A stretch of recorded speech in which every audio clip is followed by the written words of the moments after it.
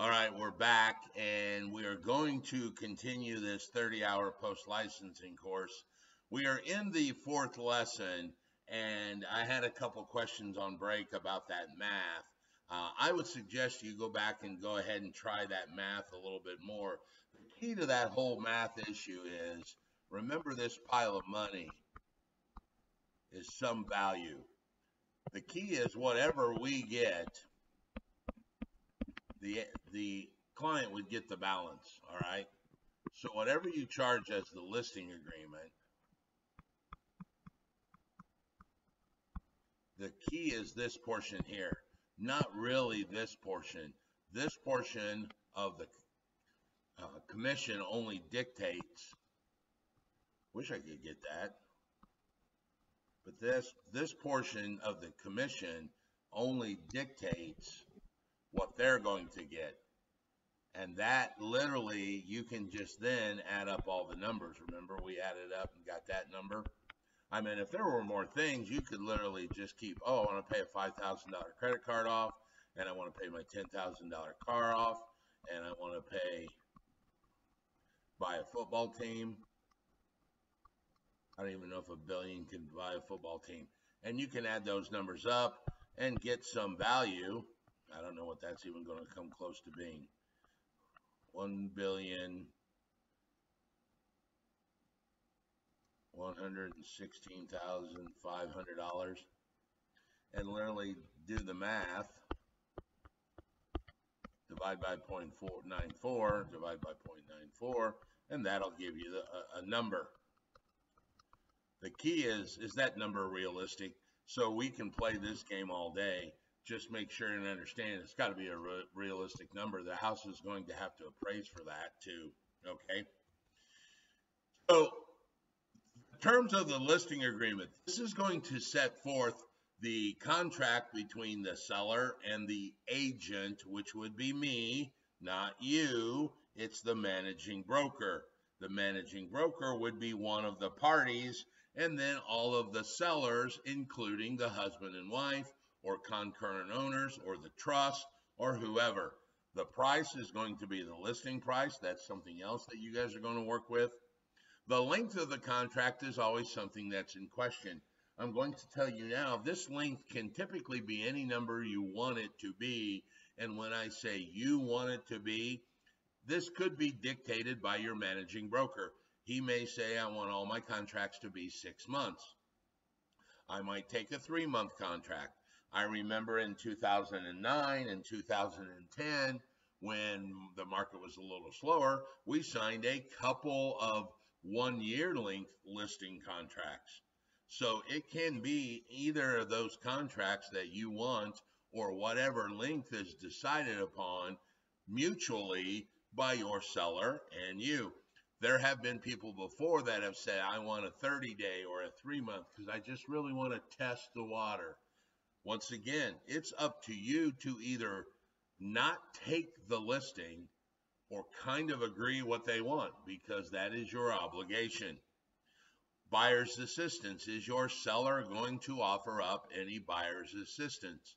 I know during the COVID issue, there was a raise in HUD's minimum FICO score to 680, and the cost to get a loan got to be so expensive that there were a lot of buyers that were asking sellers to help them buy the property. And then all of a sudden you started seeing a lot of sellers just offering up buyer's assistance to try and bring in more of the buyers. So that buyer's assistance may be a question of what market are you in? Then you've got that whole issue of personal property. Is there going to be any personal property that is going to stay with the selling? Like the washer and dryer, or is the pool table staying? You could also suggest that there might be things that are going, things that should stay that maybe are going to go.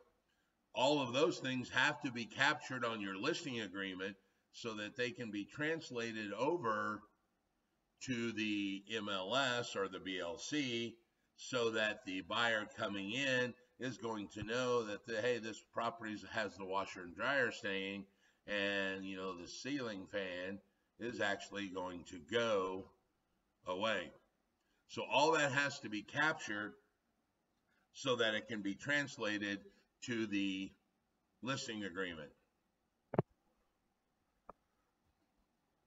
What are the types of listing agreements that you can use? Well, there are actually 3 different types of listing agreements.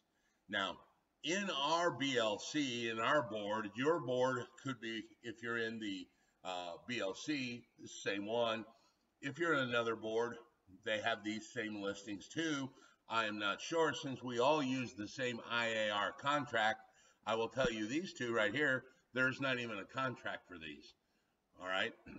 These are more protective the higher they go up. They're more protective of the agent. This is a case of we're going to actually talk about our benefit for once. So the exclusive right to sell grants the agent the right to be the exclusive agent to market the property for sale. When a buyer comes to that seller and they create a deal,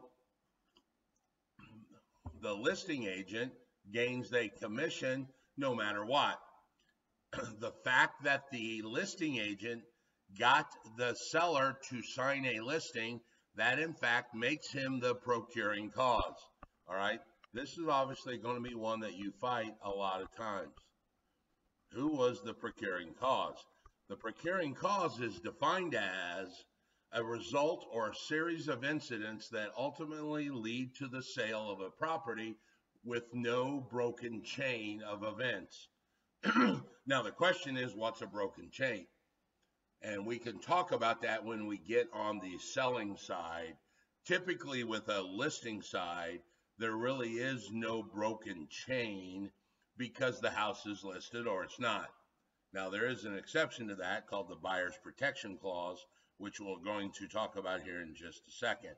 So the exclusive right to sell allows the seller to sell the property, and the listing agent becomes the procuring cause. So therefore, he gets paid no matter who brings the buyer. If the agent brings the buyer, he gets paid. If the seller himself brings the buyer, he gets paid. If Santa Claus brings the buyer, he gets paid. This is the Big Mama Luca. It is the one that we actually have the form for. Now, there are 2 variations of this down the chain. The next one is called the exclusive agency. Now, the exclusive agency virtually is the same concept, except there is one exemption to who brings the buyer. And that exemption is if the seller himself brings the buyer, then no commission is paid. All right. If the seller himself finds the buyer, then there is no commission paid. So think about this. There actually has to be agency involved with the buyer for this to count. Now, that could be you as the listing agent bring the buyer. There's agency there, or another agent bring the buyer. The exemption here is if the seller's standing on the driveway and some jogger walks by and says, hey, is your house for sale? And the seller says, yeah, I'll sell it to you. And that buyer buys the property under an exclusive agency, there would be no commission paid because the seller himself brought the buyer to the table. This is one that you will often see as a placation with FSBO people. Now, we want them to buy the exclusive right to sell, but let's say they're like, nah, you know, I've been selling bicycles all my life. I really can sell this. You can try the exclusive agency as kind of like a last ditch effort. Okay, Mr. Seller, I'll tell you what I do. How about you let me list the property? If I bring a buyer, you pay me. If you bring a buyer through your bicycle sales activity, then you don't pay me. Okay, I'll try that. Okay, let's sign an exclusive agency. like I said before, there's really no form for this. So what ends up happening is you take the exclusive right to sell form, and then in the further agreements, you would write something to the effect of, if the seller brings the buyer, then no commission will be paid to the Modulin Group. And that's how you would create that out for the seller, is through that little thing that you would write, because we don't even actually have a form for that. All right. So now the third one is this thing called an open agency. Open. An open agency is the least protective of the agent. And what this really says is that whoever brings the buyer also gets the listing. So in other words, you end up with limited agency. If you bring the buyer, you get the listing portion. So you end up with the me deal. Everybody else ends up with nothing. But here's the key. In an open agreement, the seller can enter into as many open agencies as he chooses to, as long as the agent takes it as well. So in theory, you could have the RE/MAX sign beside the Coldwell Banker sign, beside the KW sign, beside the Century 21, beside the Modulin Group, beside your sign, and there'd be 6 signs in the yard, and a buyer jogs by, and whichever person he calls off the sign, for whatever reason, maybe he liked the color of the sign, maybe your phone number is memorable, maybe he recognized one of the names, and he calls and says, hey, I want to be the buyer, that agent would get the listing and the buyer as well. All of the other agents get nothing. That is called open agency. So your question is, why would any agent enter into open agency? That's a damn good question. So let's talk about it. Is there ever a case when it actually makes sense?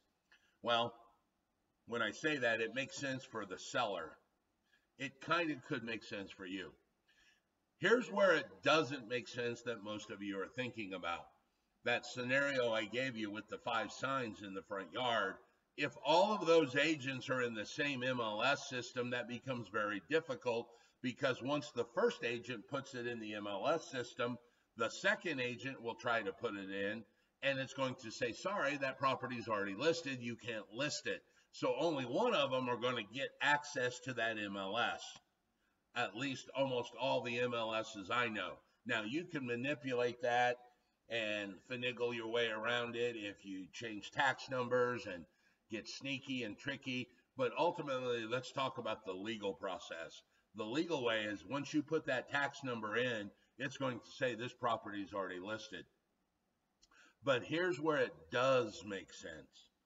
Suppose there is a property and it's on a lake like Nashville, Indiana, Brown County. Where is that buyer sitting now? Well, it's possible that the buyer is sitting in Indianapolis. It's also possible he's sitting in Spencer, Indiana, or Columbus, Indiana, or maybe it's going to be a weekend retreat for someone out of Fort Wayne. Those all potentially are different MLS systems. So the seller, because the property is sufficiently unique enough that it could draw buyers from all over a huge geographic location, may want it to be, and they may call Bob and go, hey, Bob, we want to enter into an open listing, and you're going to get the Indy MLS.